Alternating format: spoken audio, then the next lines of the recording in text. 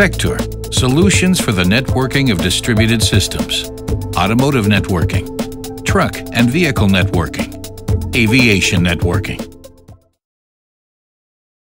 In this video, you will see how easy it is to use vFlash to create a flash configuration that lets you reprogram an ECU simply and reliably.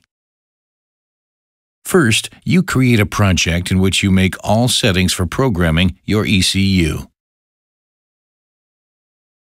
To create such a project, use a Flash template that is already pre-configured with most of the relevant settings. The Flash template also contains the actual Flash routine and diagnostic services used in it. In the following steps, adapt the settings to your ECU. To do this, switch to the configuration page. First, choose whether the ECU should be programmed over CAN or over Ethernet. We select CAN here. You also define the individual CAN identifiers to be used for communication with the ECU. You can configure many other settings as well. For example, you might enter a tester name to be stored in the ECU during the flash operation. If authorization is required before programming the ECU, you can specify your own seed key DLL here.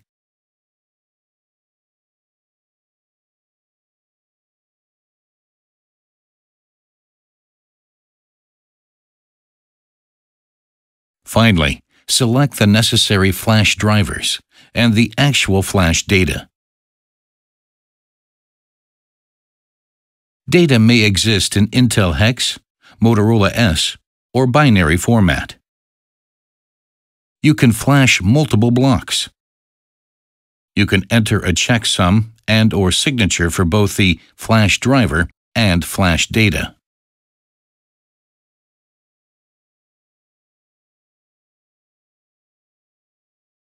Save the project so that you will be able to start flash jobs with just one button press in the future. All that is saved in the project are references to the flash data and the checksums and/or signatures.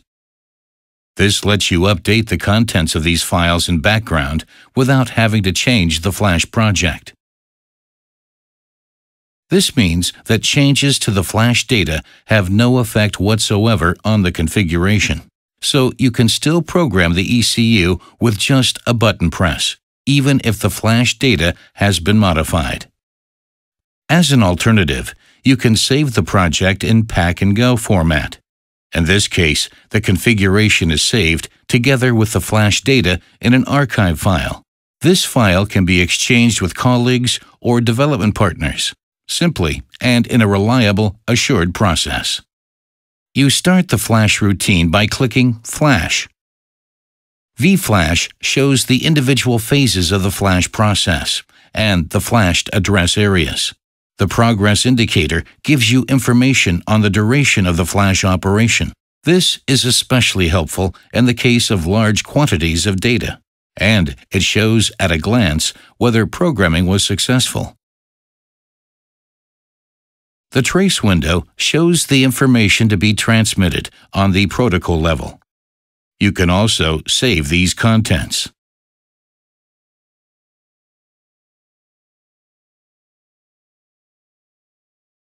You have just seen how simple and intuitive it is to reprogram ECUs with vFlash. Do you have any questions? Then please contact us. You will find contact information for a personal product demonstration and other product information and videos at vector.com.